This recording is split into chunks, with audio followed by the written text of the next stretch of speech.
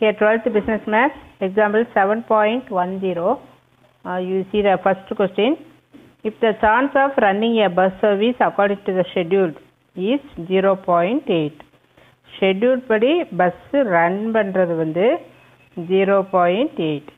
Calculate the probability on a day schedule with 10 services.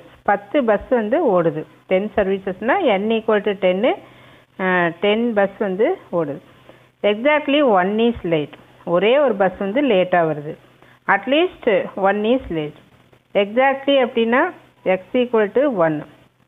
At least அப்படின்னா x வந்து greater than or equal to 1 அப்படின்னு சொல்லி அர்த்தம். அப்போ கொஸ்டின்ல என்ன கேட்கப்பட்டதோ அதுதான் probability of success அப்படின்னு சொல்லி அர்த்தம். So this is considered as P. Late அப்படிங்கிறத P அப்படின்னு சொல்லி வச்சுக்குவோம். இந்த question it is given probability of bus running late is denoted by P.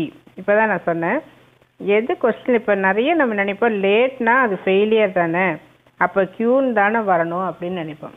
கண்டிப்பாக வந்து அப்படி தான் நினைக்க தோணும். ஏன்னா இங்கே லேட்னு இருக்குது, லேட்னு வர்றப்போ ஃபெயிலியரு, கரெக்டாக ரன் ஆகுது அப்படின்னா அது சக்ஸஸ்ஸு. அப்போ இது வந்து பி, இது கியூ அப்படின்னு நம்ம நினைக்க தோணும். கண்டிப்பாக நான் அப்படி நினைக்கிறேன். But not that way. கொஸ்டினில் எது கேட்டிருக்காங்களோ அதுதான் நமக்கு தேவையான இன்ஃபர்மேஷன். அப்போ அதை நம்ம வந்து பின்னு வச்சுக்குவோம். மிச்சம் இருக்கிறது வந்து கியூ அப்படின்னு சொல்லி மாறிடும். So what is asked in the question அது நெகட்டிவாக இருந்தாலுமே எது கேட்கப்பட்டதோ what is asked that you keep it as B. அப்போ இது இந்த லேட்டுங்கிறது பி அப்படின்னு சொல்லி வச்சுக்கிறோம். அப்போ கண்டிப்பாக இது என்னவா இருக்கும் கியூ அப்படின்னு சொல்லி இருக்கும். அப்போ Q equal to 0.8னா B is what 1 minus 0.8. So 0.2.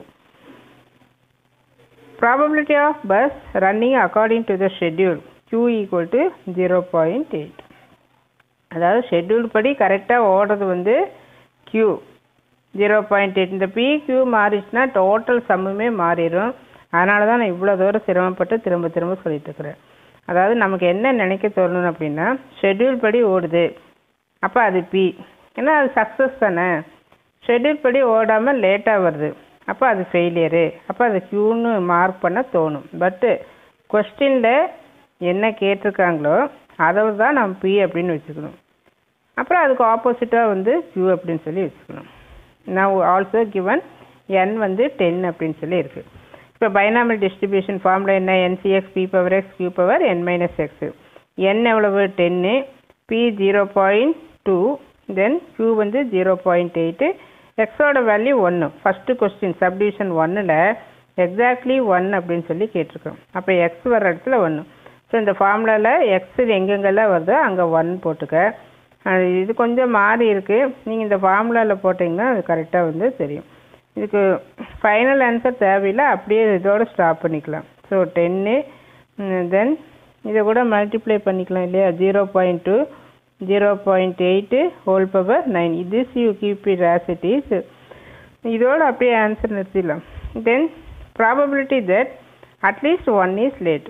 இப்போ எக்ஸ் அட்லீஸ்ட்னா என்ன சொன்ன கிரேட்டர் தான் ஆர் ஈக்குவல்ட்டா, பட் அது போயிட்டே இருக்குது எது வரைக்கும் 10 வரைக்கும் போகும். It is a long calculation. அப்போ என்ன பண்ணிக்கலாம் அப்படியே திருப்பணும். இது ஃபார்முலா, இந்த ஃபார்முலா ஏற்கனவே சொல்லியிருக்கோம். P of X greater than R ஈக்குவல்ட்டுனா 1 minus P of X less than 1. எப்போவுமே இங்கே ஈக்குவல்ட்டு வந்தால் இந்த சைடு வராது, ஏதோ ஒரு சைடு தான் வரும். அப்போ இதை அப்படியே மாற்றிட்டோம். ஸோ லெஸ் தேன் 1ன்னா என்ன ஜீரோவா, இந்த ஜீரோவை தான் எப்படி எழுதியிருக்காங்க probability that none is late, எந்த பஸ்ஸுமே லேட்டாக வரல. So P of X equal to 0. இங்கே கால்குலேஷன் இல்லை, நான் பக்கத்தில் போட்டிருக்கேன். So nCx B power X Q power n minus X because X equal to 0. So this is the answer.